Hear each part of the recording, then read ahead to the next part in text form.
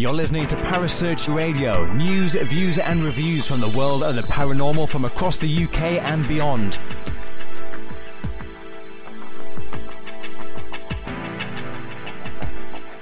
Find us on Facebook, Twitter and the World Wide Web. Parasearch UK Radio.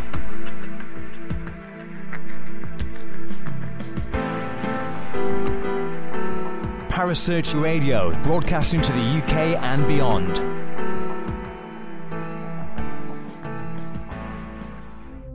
The views and opinions expressed by presenters and guests are their own and do not necessarily reflect the official policy or position of Parasearch Radio or its affiliates and sponsors.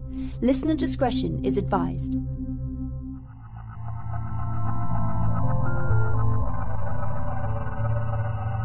Welcome to Haunted Histories with your host Penny G. Morgan, right here on Parasearch Radio.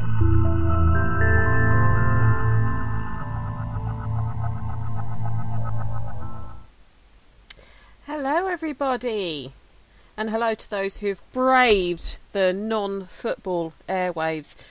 I do apologise, I know England is still playing at the moment, and I'm sorry that if you're listening to this, you're either getting in trouble with your loved ones for not sort of watching the football with them, or whatever your reason for choosing me over them is. But I do appreciate it. I do appreciate it. You not leaving me here all on my own.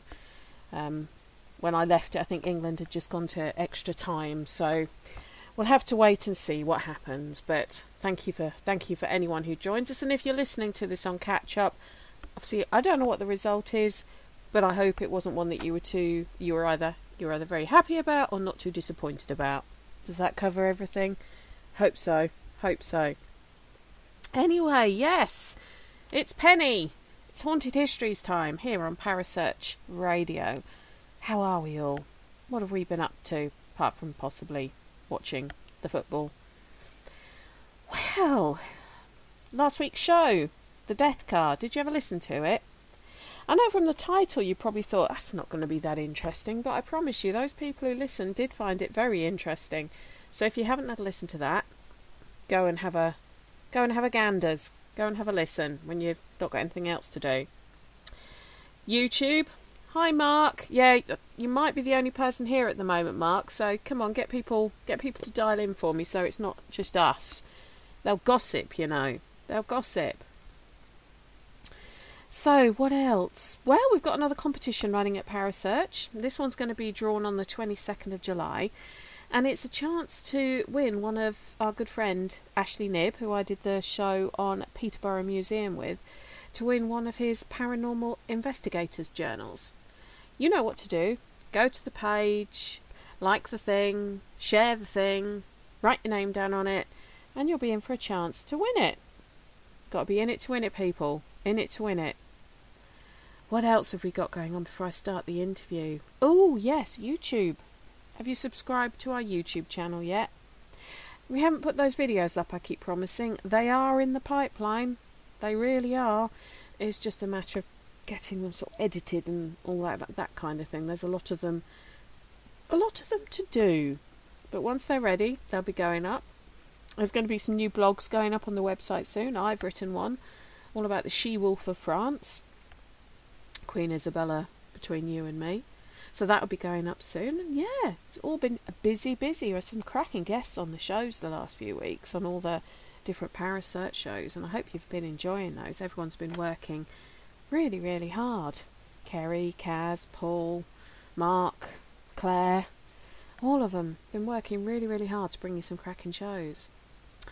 What else am I up to? Well, this week I'm going to revisit one of my favourite locations that I actually first did with one of the first times I met Paul Rook, actually, Drakelow Tunnels down in Worcestershire, and I'm going to be investigating there with the Jessica Gladwin of Dusk Till Dawn events. Looking forward to that one. I'm looking forward to that one because I love that place, both from the history side and pretty much everything else. But tonight, without further ado, I'm going to start playing out the show. We've got about an hour's worth of material here that I recorded with Mike and myself, and we probably could have gone on for quite a bit longer if we'd tried, but you know, we thought we'd behave ourselves and stick to the hour. So I hope you enjoy. Let me know what you think. Okay, so on tonight's Haunted History. Now, you know I love all of my guests I get on. The diversity and sort of variation of guests that I get on is absolutely brilliant. But tonight I have on someone who has got my dream job. Not only is he a history guru, he is also a published author of, I think, 16... Was it 16 books, Mike? 16 books. 16 books, yeah, 16 books. And he's a TV star. And he's just a genuinely nice guy all round. Mr. Mike Covell of Hull fame. How are you, Mike? I'm fantastic, thank you. Good. Well, thank you ever so much for joining us on this show. I've called the Enigma of Hull because I thought that leaves it quite open as to where the conversation might possibly take us. Anyone who sort of knows me knows that I do like to sort of quiz people and learn new stuff. And Mike and I have been chatting for about 3/4 of an hour before we started recording this show, because to meet someone who is as bonkers about history as I am is it's always a treat, because we can exchange stories and talk about different things, and yes, it's good to learn. It's good to learn. So now, Mike, history guru is probably an apt term for you. A history nerd, whichever way you want to go with. I say nerd for myself because I don't think I'm a guru, but I've not been published yet, so you know, you're one step up from me. But a passionate fan of all things historical is probably another way of looking at it.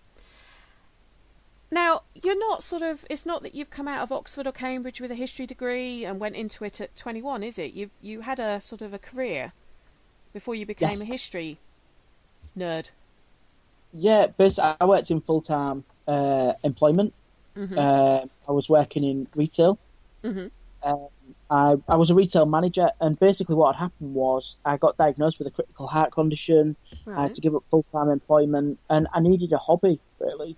When you work full-time and then, you know, you come into nothing, there's kind of a space there that needs filling. Yeah. So I started researching, and I started writing, and I started reading just about everything I could get my hands on relating to sort of the history of Hull, and sort of the dark side of the history of Hull. And during that time, I had a couple of art operations. I eventually got the all clear. And by then, you know, I'd finished writing the books. They were ready for publication. So I set up my own company called Amazing Hull Tours.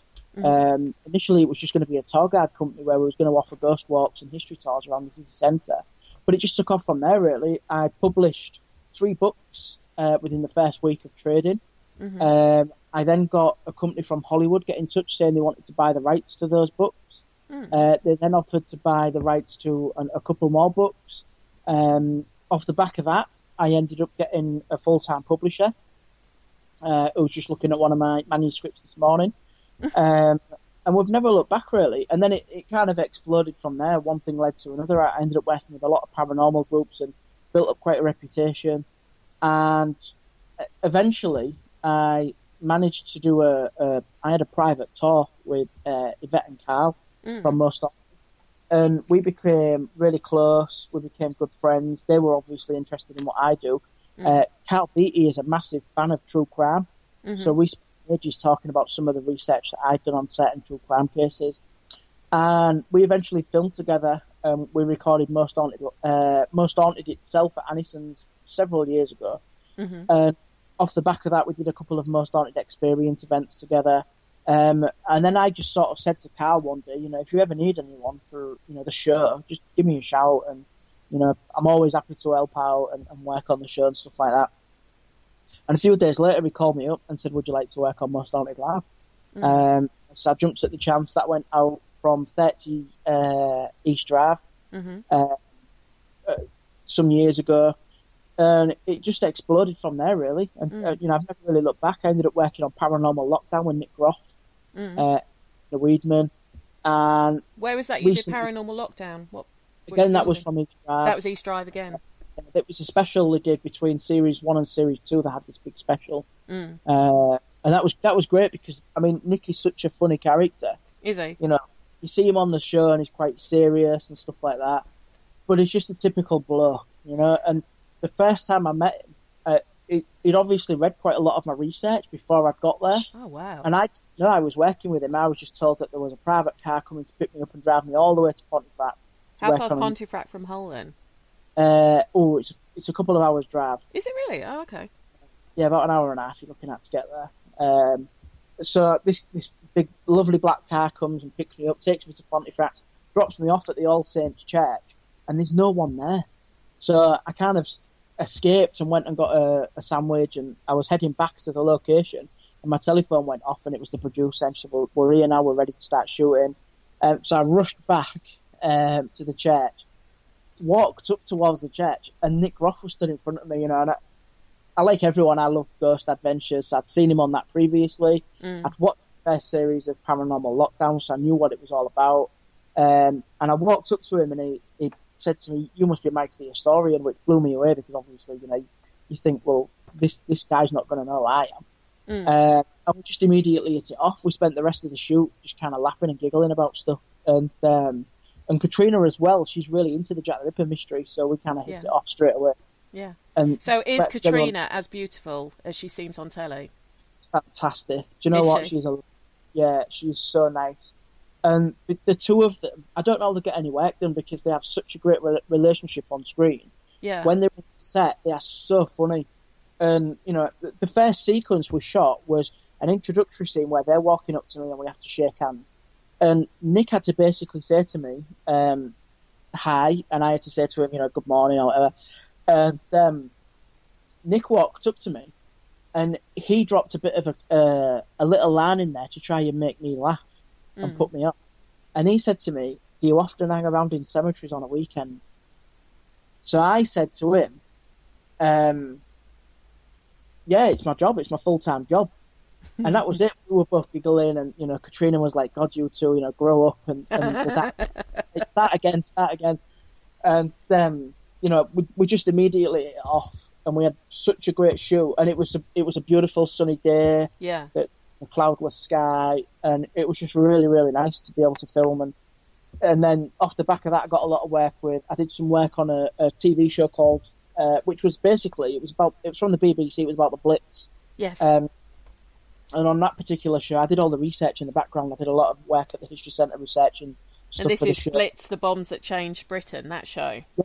Yeah. It was basically it went out on BBC. Two.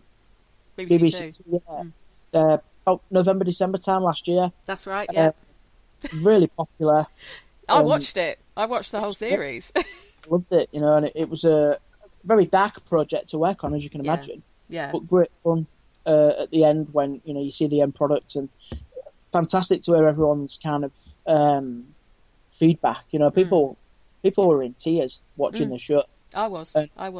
We were in tears filming the show. To say that every day when we were on set, we were giving it 100% to make sure that the story was told and told properly, the correct way that was respectful. And I remember some days turning up on set, and by the end of the day, we were all physically and emotionally drained. But then you've done it. You've come to do what you wanted to do, what you was asked to do, and it was just a great project to work on. It was I really enjoyed it. And then off the back of that, I ended up working with the Paranormal Truth guys on a TV show called Ouija, Dicing the Death. That was filmed at De Grey Street in Hull. I was the historian, and I was called in to kind of debunk all the nonsense made up about the property. I also worked on Vice TV on a TV show called The Beast of Barmston Drain, which was our search for the 7-foot werewolf in Hull. You wrote a book on that as well, haven't you? I have, I wrote a book on that one. I was also filmed for a TV show for the Travel Channel, which has not yet aired. And this was a pilot for a TV show about sort of cryptozoology and strange animals. And they came to film on the Beast of Barmston Drain. And we spent the full night on the drain from sunset to sunrise. And it was a great shoot. We filmed over 3 days. It was such a lovely weekend. And recently I filmed with Suggs on his World War II TV show, World War II Treasure Hunters. Now, anyone who doesn't know who Suggs is, apart from shame on you, he's the singer from the band Madness, Baggy Trousers and all of that fame, I suppose you could say. Yeah, he's just crazy. He's just such a lovely guy. You know, I was really nervous going into that one because, you know, working with someone like Suggs, you don't know what to expect. And I'd seen the first series of the TV show, so I knew kind of the work they do and things like that. And I just went with a completely open mind. Yeah. And got there, the director said, right, this is what we're looking for. You know, and we got it all on the first take. Yeah. It was great, you know, and after that, they want to do, they want to get overall shots and, you know, things like that, cutaways and stuff. So me and Suggs kind of just went off for a wander on our own, and we were chatting about Hull and its history and our families and all sorts, and we just hit it off, you know, such a nice guy. And then for one scene, we had to drive through Hull from one location to another. We're just me and Suggs in the car, and we just had such a laugh. He's such a great guy, you know, and you know, it's quite dark, serious matter that we covered. It was World War II, but I was telling him a few of the stories that happened at the time as well, and you know, he found them quite enjoyable, and you know, it was a great film. And you were telling me there was. Well, let's talk about the one where your camera fell off. Well, basically, and say the backstory to what he was. Why the camera fell off. We were filming in the car with the camera stuck to the front of the car, and we were heading towards right down Ferrens Way in Hull. And Ferrens Way was one of those places that was quite badly hit in the May 1941 raids. And one of the properties that was destroyed was a place called Hammond. And Hammond's was a big department store. And basically, during the outbreak of war, they built an 800-place basement level, which had room for 800 people. To shelter in. And when it took a direct hit, the building kind of fell in on itself, and all the stock fell into the basement. So when the fire brigade turned up with the hoses, the basement filled with water. And the company started trading almost the next day. They kind of washed all the clothes off and set up a shop, a makeshift shop on a couple of planks of wood and sat on the other. And one of the great stories I heard was the morning after this raid, this gentleman was coming down Anlaby Road towards the city centre, and there was lots and lots of black charred bodies at the roadside. So he got off his push bike and he took his cap off, and he's got his cap on his chest, and he's paying his respects. And this road sweeper comes along, you know, and he's got his black cap on, and he's brushing the road, and he says to him, "What are you doing?" And he says, "Well, I'm paying my respects to these victims." And he says, "You idiot." He said, "These are the mannequins from Hammond." So I was telling this story to Suggs, and when I got to this, you know, true story, but when I got to this punchline, Suggs started laughing, and we slammed on, and the camera fell off the car. And we didn't even realise, you know, this guy who was just passing on the road knocked on the car window and handed the camera through. It was such a, you know, we was telling little stories like that and things, you know. We went to a theatre that was bombed during the war. Yeah. And one of the films that was being shown at the time was the Great Dictator. Yeah.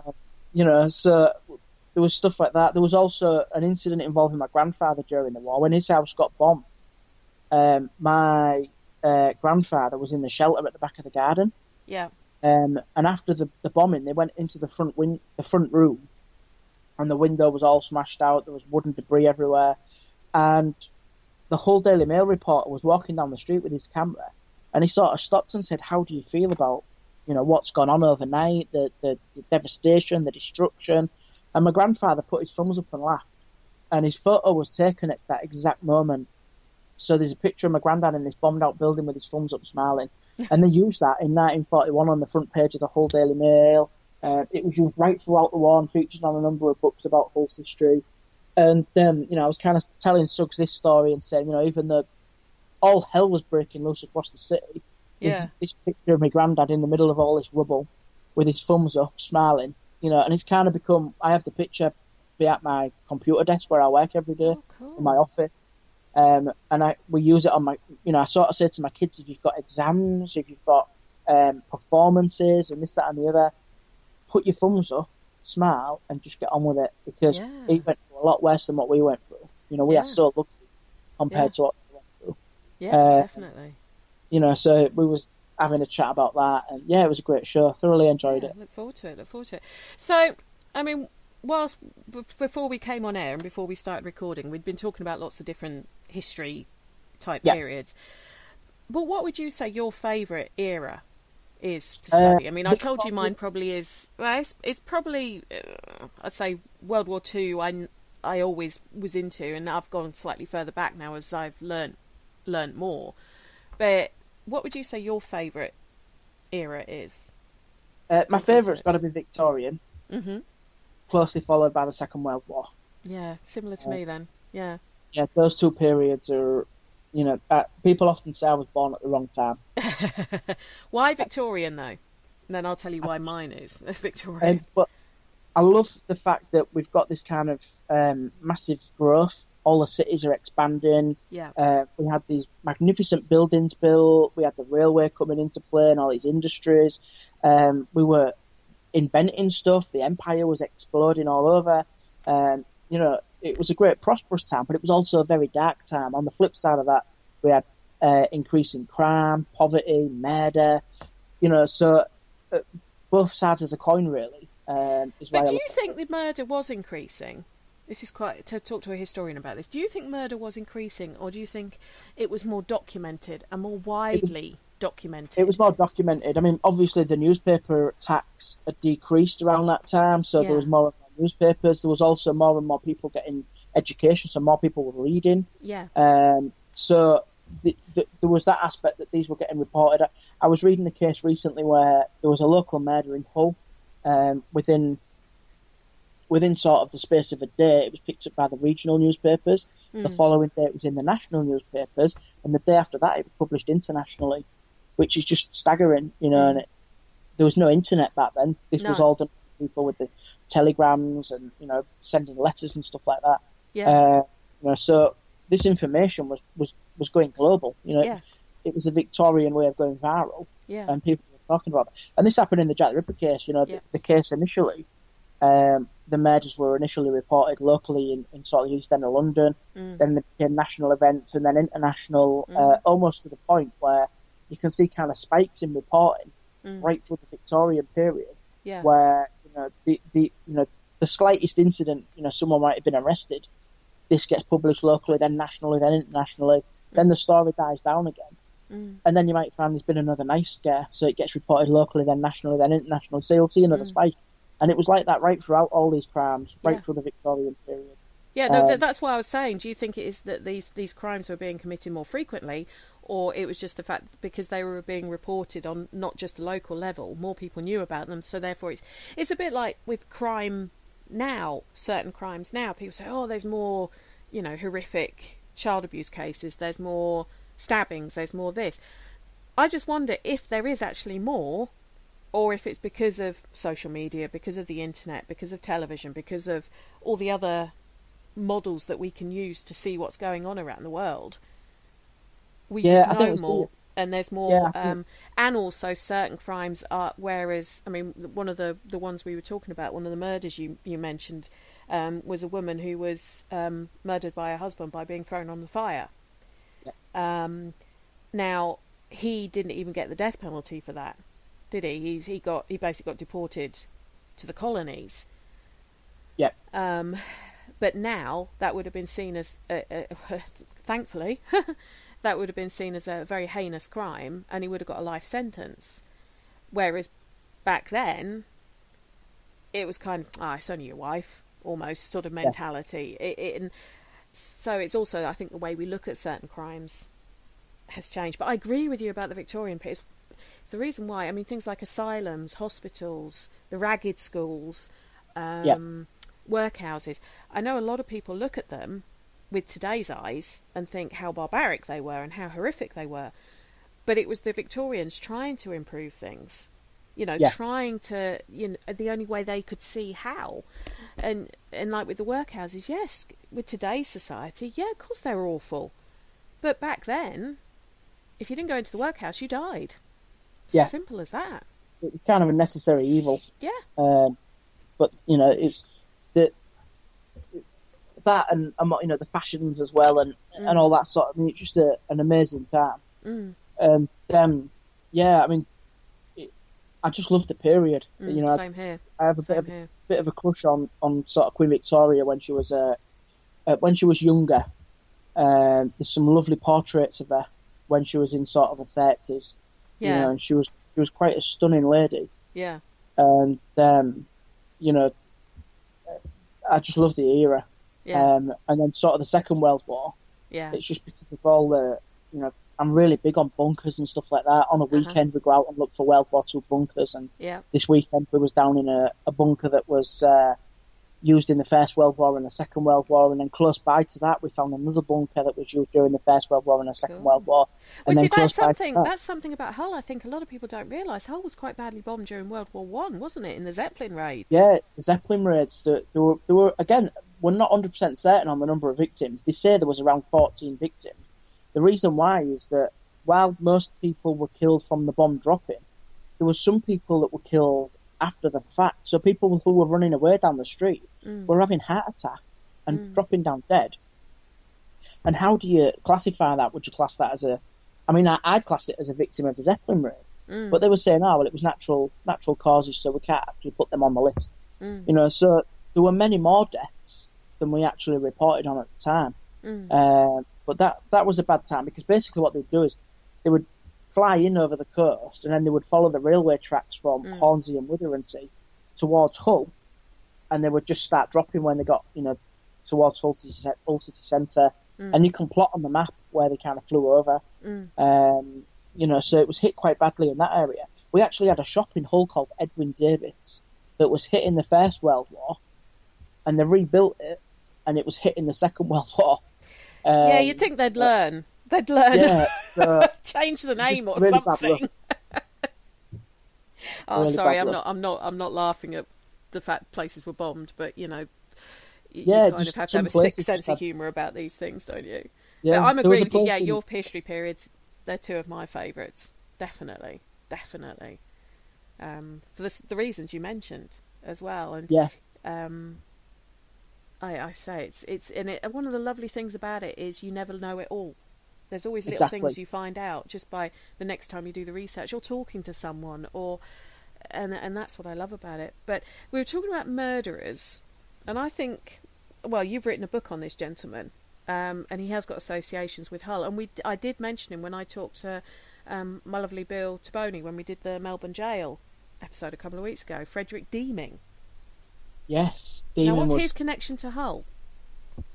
Well, basically, in 1889, he was first recorded in Hull at Paragon Station, which is the main train station in Hull, where he met a gentleman called Thomas Reynoldson. And Thomas Reynoldson was a jeweller, and he owned a jewellery shop on Whitefrigate in Hull. And the two became close friends and business associates. And Deeming would often go in and buy jewellery and rings and silver platters and this kind of stuff. And he started what today we'd call it a long fraud or a long firm. He started using small amounts of money to build up confidence. And then in 1890, just after he bigamously married his second wife in Beverley, which is a town local to Hull, he went to the jewellery shop and cashed 3 cheques just short of £300 worth of stuff. He then got on the train from Hull to Southampton, got on a steamer from Southampton to Montevideo. And in the meantime, you know, it was a bank holiday weekend, so the bank was closed. But when Mr. Reynoldson goes across to the bank on the Tuesday morning, the account is empty. So he went to the local police authority. The police said, we can't do anything about it. So Mr. Reynoldson went to the Home Office and got permission from the Home Office for the Hull police to go all the way to South America to arrest him and bring him back to Hull, which they did. Right. It was the first time anyone had ever been extradited back to Hull from an international port. He was brought to Hull, he stood trial, and was sent to Hull prison for 9 months for fraud. His second wife discovered that he was married, and she wanted to get him done for bigamy, but they wouldn't allow that. He was released in July time, 1891, and within 2 weeks of his release, Mary Jane Langley was murdered near Preston, now, which is, a murder site is about 15 minutes walk from Hull prison. She had a throat cut, her body was buried under a bridge, and she had 3 items of jewellery stolen from her possession.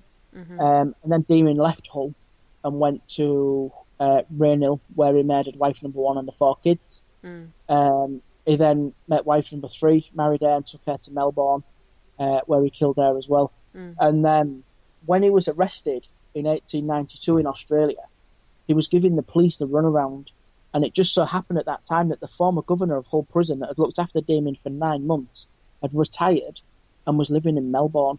And he was able to go forward and say that demon who was in Hull is also known as Harry Lawson and Frederick Denning, and has all these aliases, but that's the man who you want for the murder. And it was because of Mr. Webster, who was the governor of Hull Prison, that the identity of Damien was finally revealed. Good. Good for him. You know, yeah, so a lot of little coincidences that all fell into place.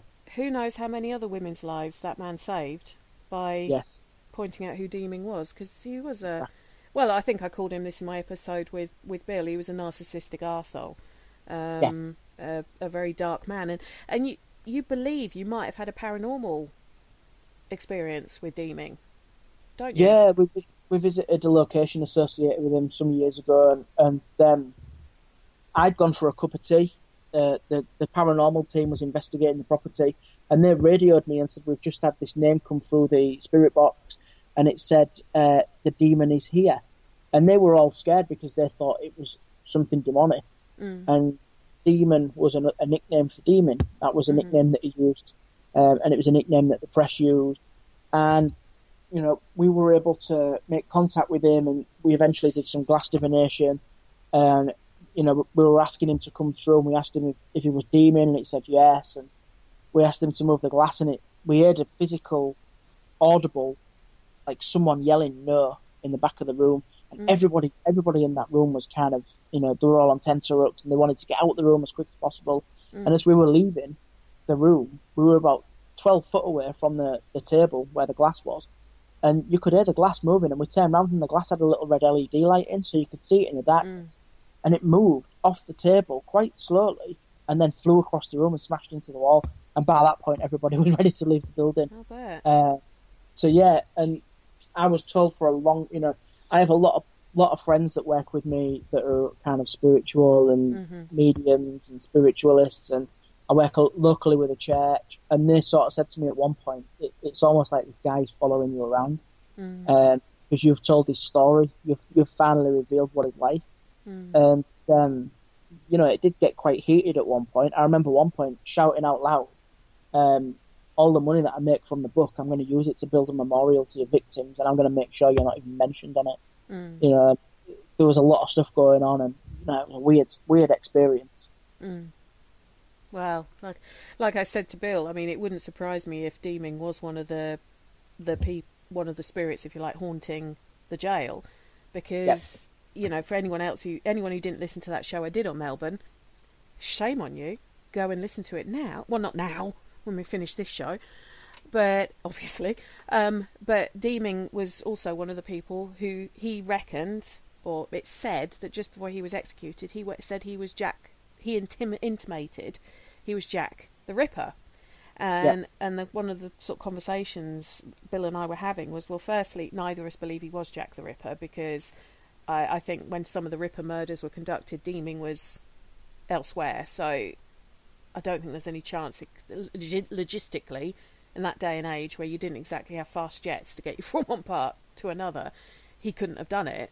But it was more of an arrogance thing, and him being a narcissist, and him wanting everyone to know who he was by making people think he could have been, you know, one of the most, albeit not one of the most prolific murderers of all time, but one of the most famous murderers of all time. What are your thoughts on that, Mike, as an expert in both Jack the Ripper and Deeming? Well, the book I've written on him comes to the conclusion that he wasn't Jack the Ripper, but he was someone hell of a lot worse. You know, his victim count was enormous. And yet, if you pick any book up on murders, it very rarely mentions Deeming. No. You know, this was a guy that killed 2 of his wives and 4 of his kids.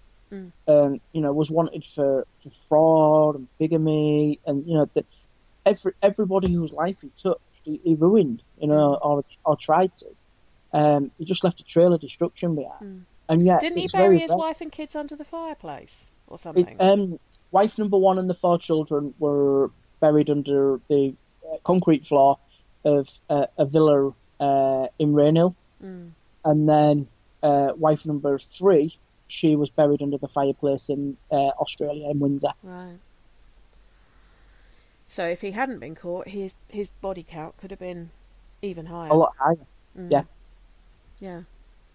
Yeah. No, I just think he was a psychopath.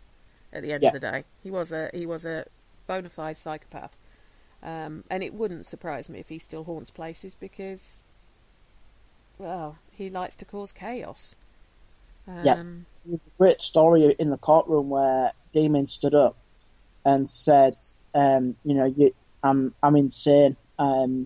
I've spent time in mental institutions and I see the ghost of my mum and she tells me to murder people. And his own brother Albert actually stood up in the courtroom and said he's lying. Even his own family at that time were speaking out against him. And they went on record as saying that Damon was lying about his mental attitude and stuff like that.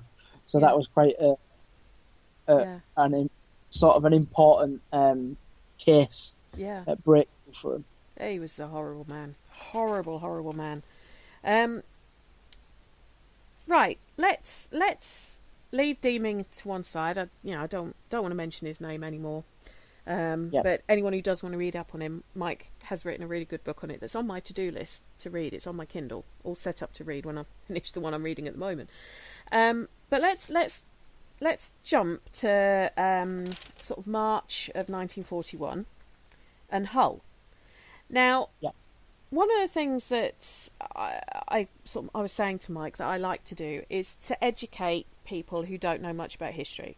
You probably guessed that from listening to my show, seeing as half of you think I'm going to put you on detention if you're late listening to it or whatever. That I'm not a teacher. I just love to help people learn more.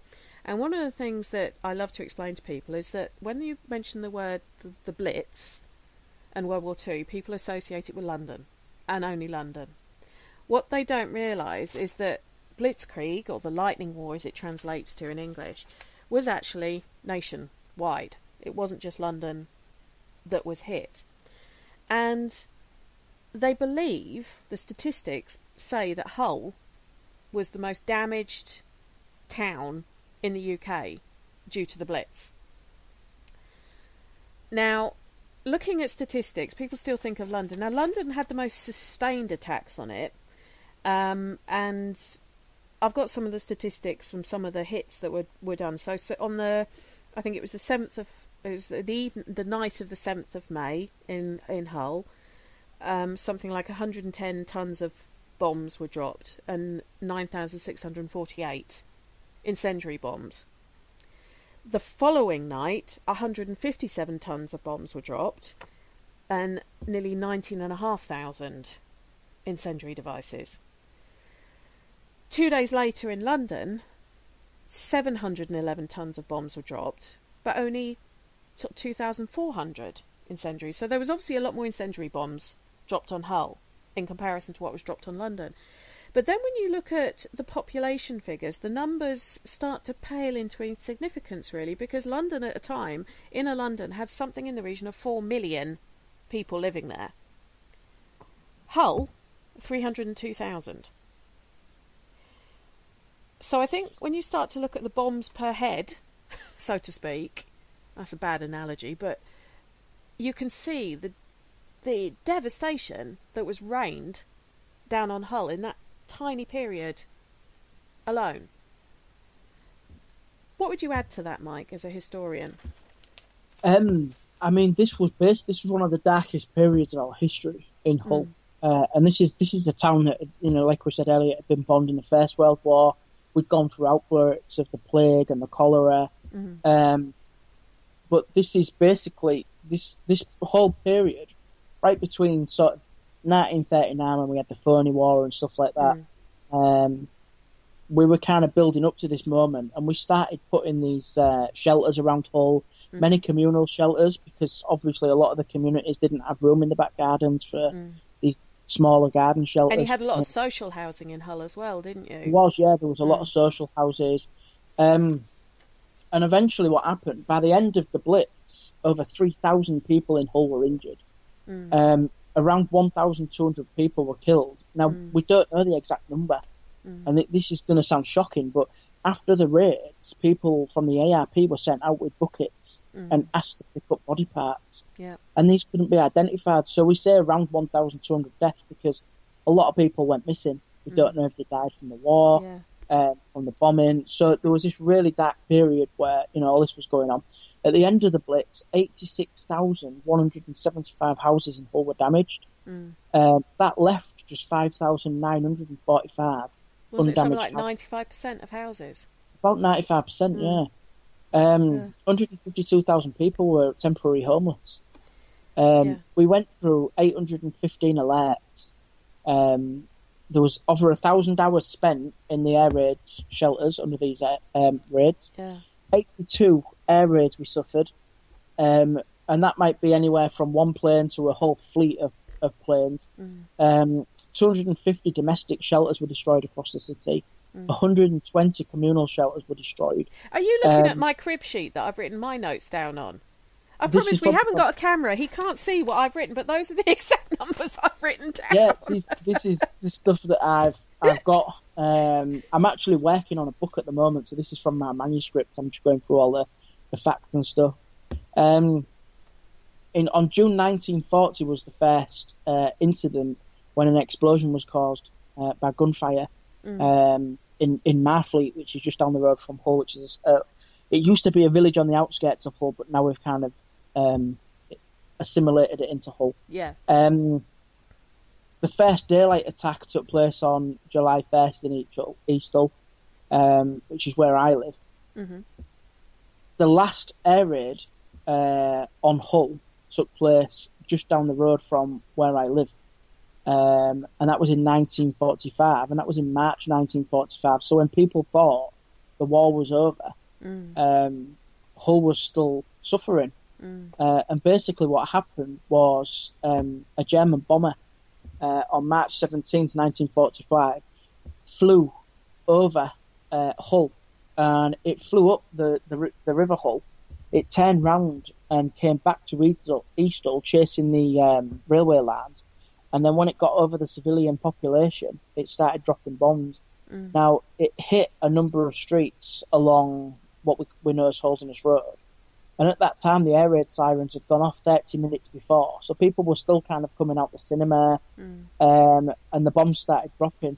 Now, basically what happened was nobody thought the air raid was legitimate. So nobody really was rushing or panicking or, So it was only when the bombs started dropping that people realised this was a genuine event. The first responders that turned up were ill-equipped because, as far as they were aware, we were winning the war. There was no chance of another air raid. Yeah. So they turned up without without beds, without sheets, without blankets, without first aid equipment. The closest first aid post was around about a quarter of a mile away, down the road itself. But the road had been hit so badly that transport on the road had stopped. The initial reports showed who had been killed. And this ranges from, a 2-year-old girl called Pamela Winter all the way up to a 60-year-old gentleman called Walter Covell. On my street, a couple of doors down from where I live, a gentleman called John McLeod was killed. He was 73. And he was basically, he'd been at his house, he'd gone to the cinema, and when the sirens went off, he took a slow walk home and the bombs had dropped. And basically what they did was they got all the bodies of the deceased and they laid them out at the top of my street. And there was blood all over. They was trying to get the street back to normal. They was trying to fix the road. And this was 9 o'clock at night. So, great panic followed. One of the most interesting ones was Lillian Martin and George Martin were walking down the street. And when they were killed, they lost their hands. Now, Lillian was 41. George was 33. They were husband and wife, and they lived locally. And the official report said it would be nice to think that they were holding hands, that their last moment on earth, they were spent holding hands. And, it was such... basically, it caused an outcry because everybody was so ill-prepared. There was a massive investigation. It took quite a while for people to kind of get to the bottom of what had happened. So right through the war, we were hit. And I mean, some of these raids were, what we did to kind of be a bit sneaky around the Germans. Further east of Hull were fields, and we set up what we know as the mock dock. And this was basically a system of lights and pools of water. And when the sirens went off in Hull, the real lights at the docks would turn off, and then the fake lights at the fake docks would turn on. So when the Germans flew over at height, looking out the window, they would think that they were bombing docks, but in actual fact they were bombing fields. Yeah. So we had that kind of going on at the time. Yeah, there was quite a few decoy sites like that around the UK. I know there was one. I think it was Essex way, or maybe it was Norfolk. It was one or the other. I wasn't expecting us to mention this because otherwise I'd have checked. But yeah, there was one. It was a mock sort of industrial sort of site to try and draw them away. And I think one of the stories that I found. I mean, you mentioned about Ferrens Way when you were talking about Suggs. And you had was it the Shellmex building? Yeah. Now, what I have to say before we talk about this is Mike did I always give credit to people who've done the articles. Mike did a brilliant article for one of the Hull newspapers, which I'm going to put the link up on the Parasearch page for anyone who wants to read it after this show, because it's a really interesting article, and it talks about the 5 most horrific air raid sort of fatalities situations during World War II in Hull, and one of them is this Shellmex building in Ferrens Way. Now, is this where Hammond's was that you were talking about? It was just across the road from Hammond's. This was basically the Shellmex building was a private building. It was owned by the Shell Company, and this was where the ARP command centre was set up. So this was responsible for all the messages from cyclist messengers, all the incidents that were recorded during these bombing raids. Everything would go back to this one building. And inside that building, you had the Deputy Director for Medical Health in Hull, who was called Dr. David Diamond. He was there with his wife. Other people that were there were PC Garton. And basically, when the sirens went off, PC Garton ran up to Ferrens Way, opened the doors, ushered people into the shelter, and then the bomb dropped. And what's weird about the building is that all the wooden internal structure collapsed, but the stone brick structure outside remained, and it's still there to this day. They've put new flooring in, and it's now offices for the job centre. So they managed to save the building. But the real tragedy is that this resulted in the death of several people, including Susan Wood and her children. They were all killed. But also PC Garton. The last thing anyone ever saw of PC Garton was him running up those steps onto Ferrens Way when the bombs dropped. Now, what happened with him was quite interesting, because in the official report, it just said that they found bits of black leather boot and navy blue trousers. Now, for years and years after that, these ladies that used to work in the job centre would go down into the basement, and they said that the stairs are still there, but they're capped off now with a concrete sort of ceiling. Right. And she said on occasion that the ladies have gone down there and heard footsteps and looked across, and they've seen black leather boots, navy blue trousers, and nothing else walking up the stairs and just vanishing. And they came to me with that information before we knew about Garton, and we went to them and said, it looks like it's PC Garton. And the last thing he did on Earth was heroic. He ran up there to save all these people's lives. The bomb dropped, and he was completely wiped off the face of the earth. And yet there's no plaque there, there's no memorial, there's nothing there to talk about the bravery. Wrong, really, isn't it? Has anyone ever tried to communicate with him?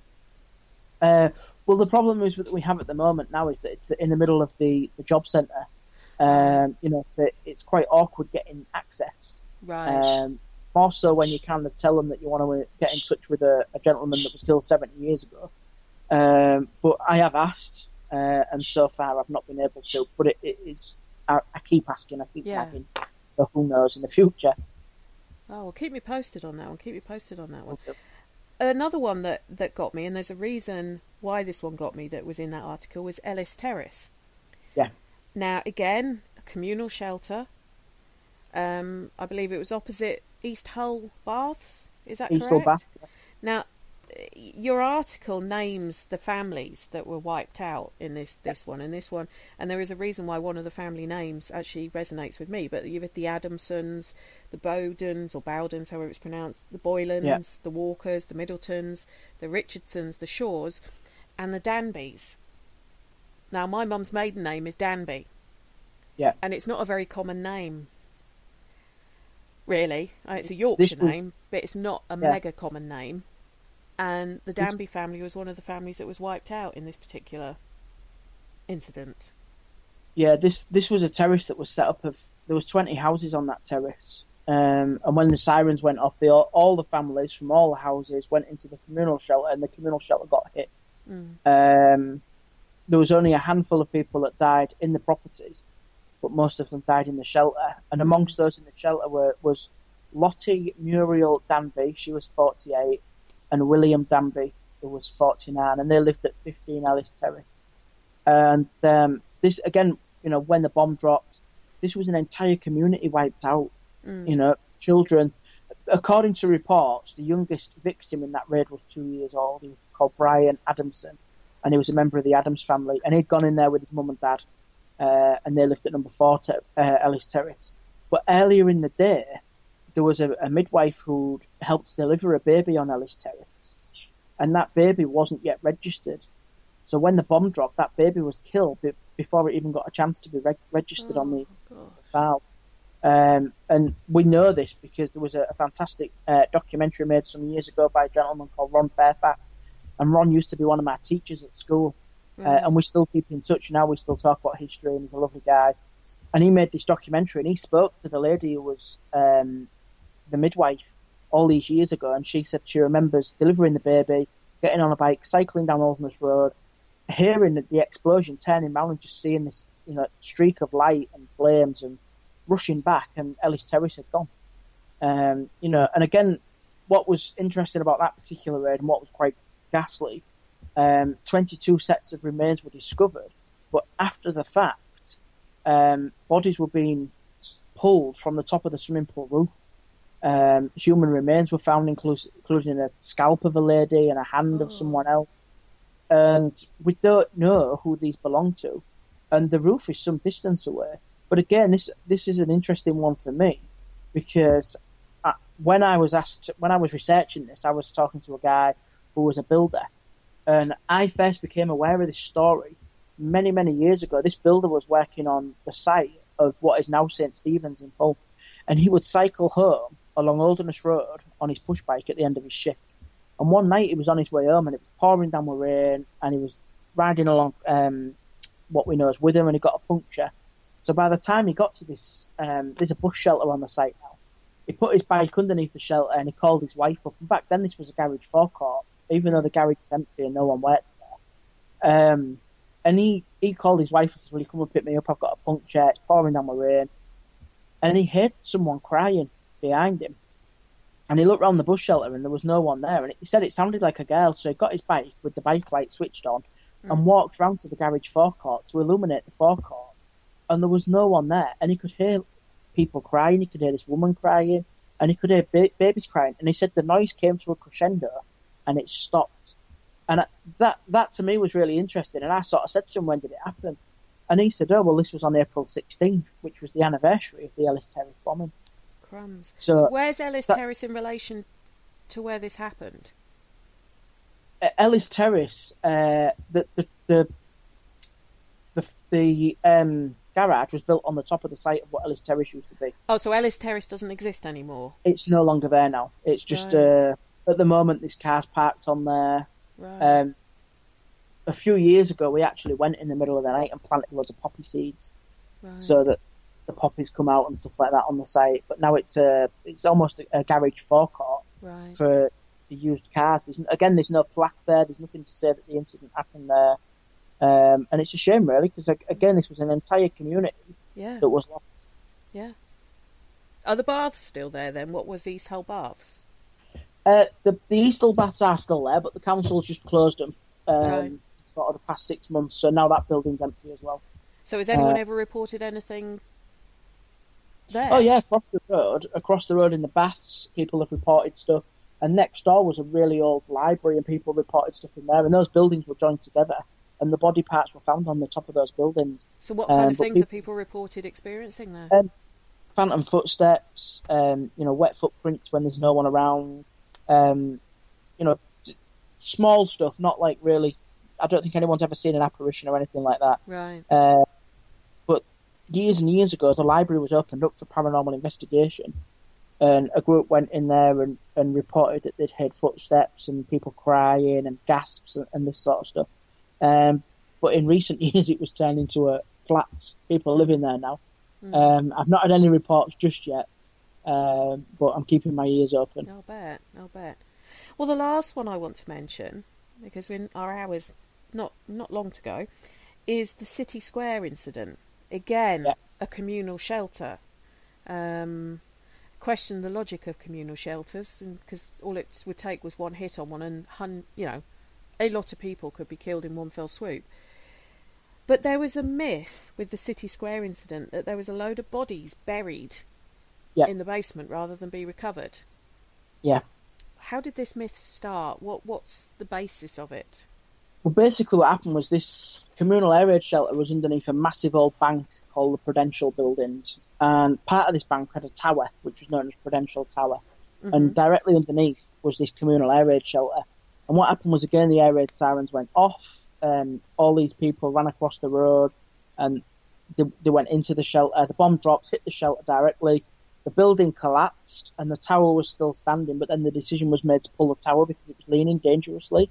Mm-hmm. There were reports at the time that the fire brigade had drowned the victims, that the bodies were buried underneath the rubble. And this went on for about 60 years. And it was only when I sort of started researching this, I joined a project called the World War II Project. Mm-hmm. And the head of the archives at that time was a guy called Martin Taylor. And he was going through all this documentation, getting it ready for us to type it all up and transcribe everything, getting it all digitized to be able to put online. And he himself found this report that said in the middle of the night, under the cover of darkness, that they went in and retrieved the bodies and brought them back out. Yeah. So it kind of dissolves that myth. But again, there's a really, really sad incident here is that one of those families, the Wallace family, they were from the nearby Punch Hotel, and they left the Punch Hotel to go to the tower. And when the bomb dropped, Frederick Wallace, who was 54, Catherine Wallace, who was 48, Barbara Jane, who was 11, and Frederick Henry, who was 15, they were all killed. If they'd have stayed in the Punch Hotel, they would have been okay. The Punch Hotel still stands. And it's such a cruel twist of fate, and it just goes to show that it doesn't matter where you are, really. The time is up. Yeah, exactly. Yeah, if it's your time, it's your time. Now, to anyone listening who's saying, I don't remember them ever mentioning about Hull being bombed. I don't remember them saying Hull in any of the newspapers from the time. Reason being is places like Hull were rarely identified by the government as being places that have been hit. And you probably know this, Mike. Whether it was to do with keeping British morale up, whether it was to do with making sure the enemy didn't know that their targeting systems were accurate. It could be any of those, all of the above. But places like Hull tended to be put as a northern eastern town or a northern town or a northern coastal town. So to keep it kind of secret, and it was only when one of your museums, I believe, was blown up that Hull was actually identified as being the place that it had happened in. So, all I say is don't always trust what you read. Dig into it, because there's normally a lot more going on behind the scenes than you may know about. And this is, I'm sure you're the same, Mike, this is one of the things I've found about history, that when you start digging into stuff, more information comes to light that on the face of it, you didn't know. Would that be accurate? And there is a lot more stuff being found all the time. I've been going through stuff the past few weeks about sort of World War II bunkers, and we actually found one that's still in existence that everyone had forgotten about. And not only did we find it, we were granted permission to go down and have a look at it. Wow. Which was a great honour. It was fantastic, and we ended up filming down there with the BBC. We took the cameras down and showed the cameras around. and nobody knew this existed. We all thought this had disappeared and gone, and so there is new stuff being found all the time, and it might be something that people think is really insignificant, but in actual fact, in the grand scheme of things, it could be a vital piece of some historical jigsaw. Yeah. That we've not yet put together. So, I always say to people, keep researching. I write 5 days a week, but I research 5 days a week as well, and the amount of days I spend in the archive is unbelievable.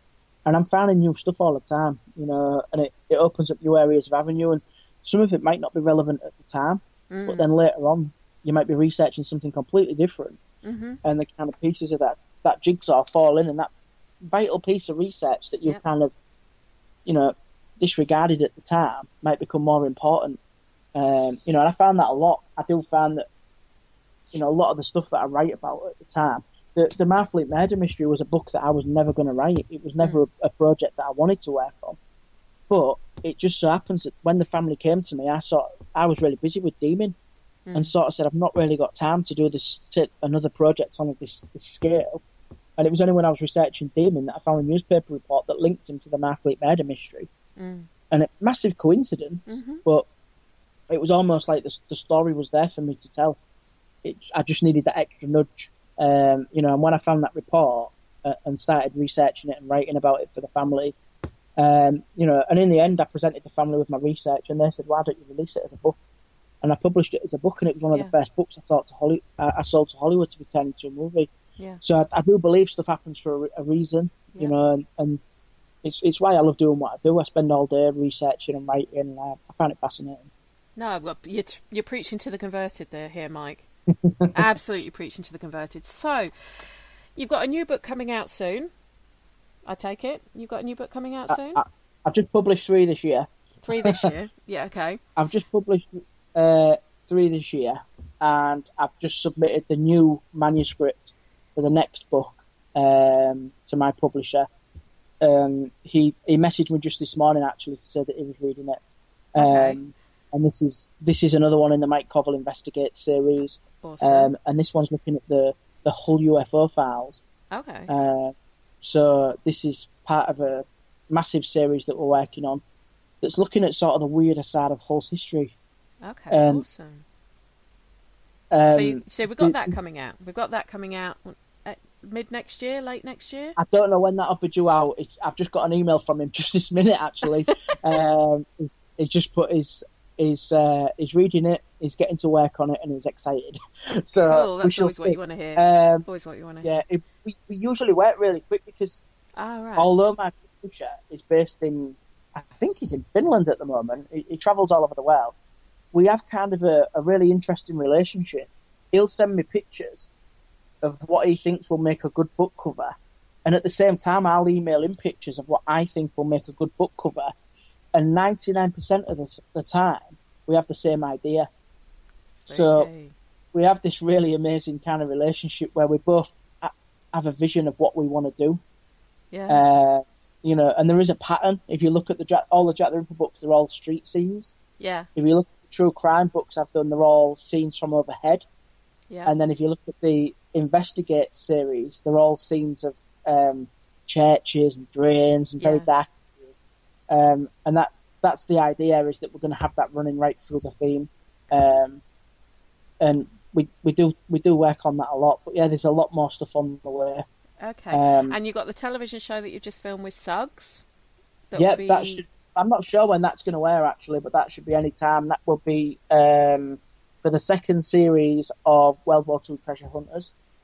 Okay. So when you know your air date for that one, Mike, do let us know, and we can share it on the Parasearch pages so people can watch that as well. But if anyone wants to get in contact with Mike, he's quite easy to contact using Facebook or his website, all of those kind of things. Like I say, it's been an absolute pleasure talking to you, Mike. Thank you so much. I've really enjoyed. It is always nice to talk to a fellow historian who doesn't think I'm weird when I start waxing lyrical about different things. Most people just start snoring. But I'm sure we'll ask you to come back on at another point, and we can talk about some more stuff as I get through more of your books as I'm reading them. But do go and check out Amazon, all that kind of thing for Mike's books. They're really, really interesting. And what I like about his Mike Investigates series is he's a man after my own heart. He looks at the facts as well as the hauntings, kind of like my show, really. So I think we must have been separated at birth as well, Mike, because we've got the same outlook on things. But do go and check out all his books.